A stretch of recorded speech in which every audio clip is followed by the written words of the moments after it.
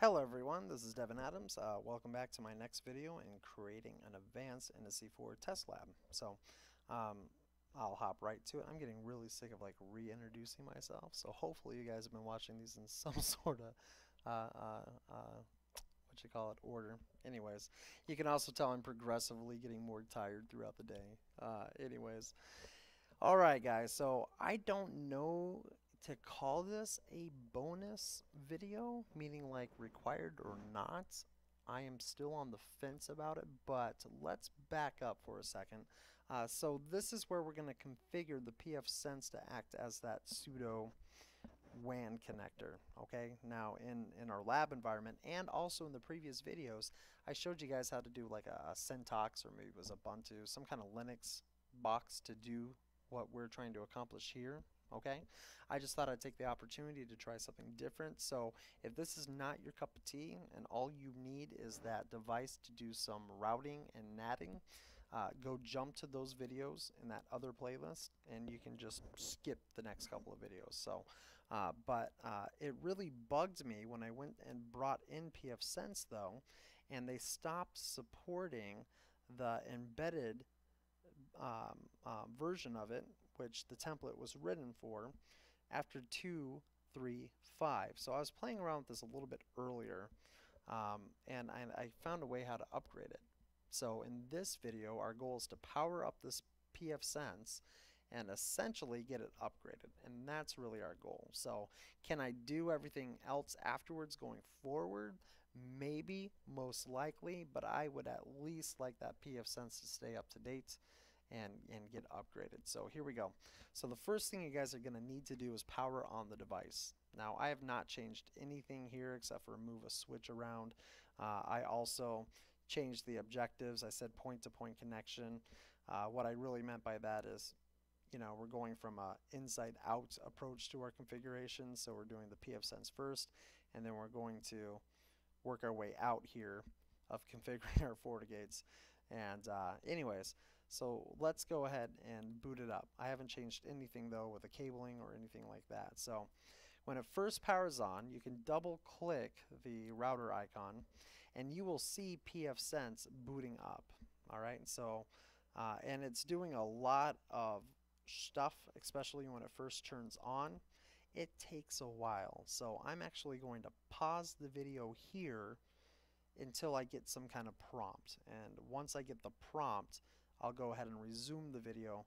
But the last thing you need is to hear me breathing like Darth Vader. Can you guys tell, like, I have asthma? I'm always like, now we're gonna, yeah, it's just because I suck at breathing. So anyways, try not to breathe heavy. Well, I just love my FortiGates that much, I'm not too sure.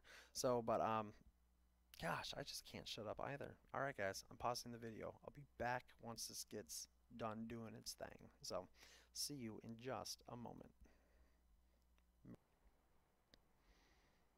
Alright guys, so if you waited a few moments there, depending on the speed, this is the final result. Now, it didn't ask me for anything. It's supposed to be embedded, and like I said, they stopped supporting this version of it.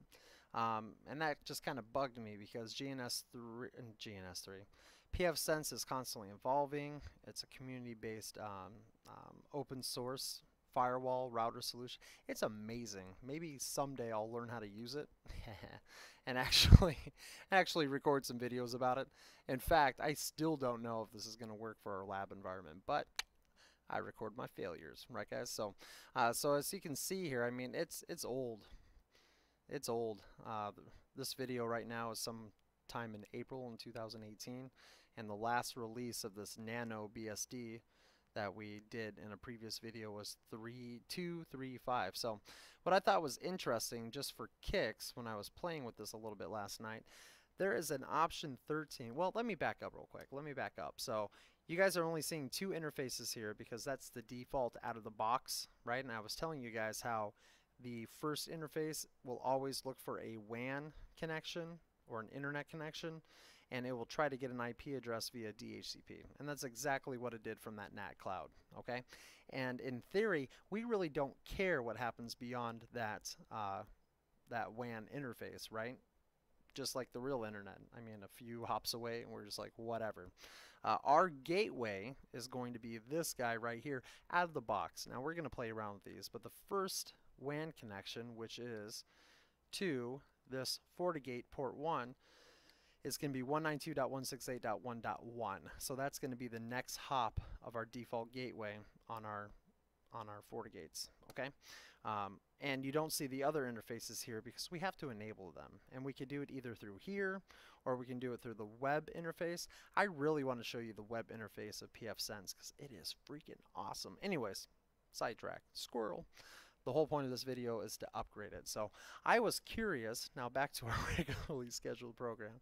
I'm the worst at recording these things, guys. Anyways, but here we go. Number 13, upgrade from console. And I'm like, huh, if it's not supported anymore, I wonder what happens if I do press 13. So I went ahead and selected 13, and I let it kind of do its thing. All right, now I cannot remember, I can't remember how long it took, but essentially you can see right away that it recognized that, okay, the next one going up, the next OS version is a major one. So that's why all those, are flashing there. And there it is, upgrading the repositories, right? And then it's going to go ahead and do its little comparison and all that good stuff. And there it is, upgrading the repos, the repositories, blah, blah, blah. Fetching. Okay, now it says that it can't do it. Look at that. Boo! Is no longer supported. You can find instructions on how to convert. Ooh, right? If you go to this URL. So I'm all thinking to myself, okay, if we could just easily do this, this would still be easier to do the conversion, maybe, than how I was going to do it before, and that would be to get the ISO, get it into GNS3, get a blank hard drive, install it manually, right? Eject the ISO. Ugh, yeah. So I went ahead and I copied that URL, all right, just like that, and I loaded up a cool web browser. Look at that, it still think I'm trying to download images. And I pasted it in there, and it did. It took me to instructions on how to do it, and there's some caveats here, and that's what's so cool about being in like a test environment. I'm like, I don't care about caveats. If it doesn't work, I'll throw it out and try something else. But essentially, you know, it goes through all the steps there, and it didn't look too bad, right? Until I came down here and it said, you know what, there's a script for that. So you can fetch the script, all right, and let it do its thing for you. They just want to make sure that you do a couple of checks before. Now this first one, perform the steps in the firewall boot partition subsection, I can already tell you guys, right, with confidence that you're fine. All right, so that meets the criteria. They just want to make sure that it's able to do it. Now this is coming from devices that are probably have Pfsense physically installed on them, so they gotta be careful. So I'm gonna just mark that as being okay. All right, how do I know that? Well, I did it last night and everything came out fine. So, but this next one I am going to do, and that says change package repository. So if we scroll up a little bit, all right, and they really didn't name that correctly. It's this guy right here. All right, change package names, and we're going to run both of these commands in the CLI. So I'm just going to hit copy. I'm going to go back to my Pfsense to get to the command prompt. It's going to be 8. All right, and then I'm just going to paste it in there, and we get a warning saying, "Oh no, major upgrade." Whatever. So, so that's step 1, and then we're going to change the name again here. All right, copy, and my paste. I'm going to hit enter, and there you go. I'm good. That's what they wanted me to do, so I did it. That's fine. So, then I continued with this is the extent of my Linux experience, right? Copying and pasting commands into the command prompt. So now I'm just going to go ahead and run these commands in kind. Isn't that kind of neat? So I'm going to first download the script, all right, by just copying and pasting that in. As you can see, it's it got it, which is awesome. And then, let's see here. Then we're going to run the script. What the script is going to do is all of these steps that are required for us. So here we are. That's it. Done. Your system was converted to full. Please upgrade it immediately or you will die. So we're going to do it through the command prompt. Here we go. And that is going to be Pfsense upgrade with the -Y to accept the prompts. That way we can go and eat some cheese and crackers while we're waiting. So, and there you go. Now, I actually left this running last night and went to bed, so I really do not know how long it took to do the upgrade process. All I do know though is that I wasn't prompted for anything. I just came back and it was upgraded. So I'm gonna once again pause the video right here.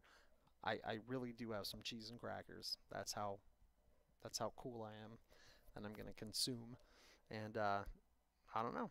We'll continue once it gives us some kind of prompt. So see you guys in just a second.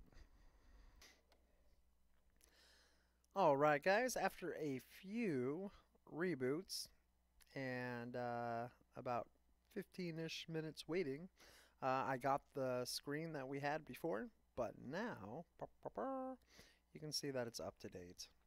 In fact, it's pretty up to date. It's a couple weeks old. So there you guys go. And by the way, when I say reboots and waiting, I didn't do anything once the upgraded process happened. I mean, I just sat here and watched the text scroll on by. So I'm going to end the video there because once again, I still don't know if this would be considered a prequel bonus video to what we're doing next. But in the next set of videos, we're going to go ahead and tweak this IP address here and use the IP address that we're actually going to use in our topology. And then we're going to have to configure the FortiGates enough to where we can get into the web GUI for our Pfsense. So because even though we can just fine use these command prompts here, it's just such a neat experience diving into that Pfsense that I'd much rather do it through the web interface. So alright guys, hopefully that was helpful, and I still feel like that was a lot easier than doing the ISO method. And yeah, awesome. Alright, there you guys go. We upgraded Pfsense. So I'll see you in the next videos. Bye!